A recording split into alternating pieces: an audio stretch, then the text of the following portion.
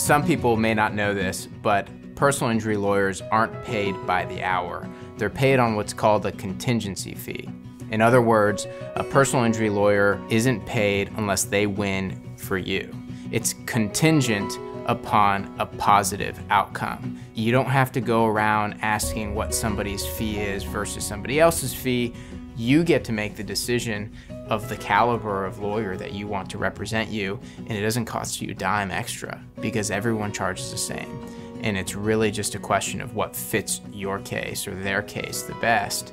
And fortunately, unlike many other things, you don't have to consider the dollar sign next to the name. You don't have to consider that it's higher quality and therefore I have to pay more money. Same dollar amount.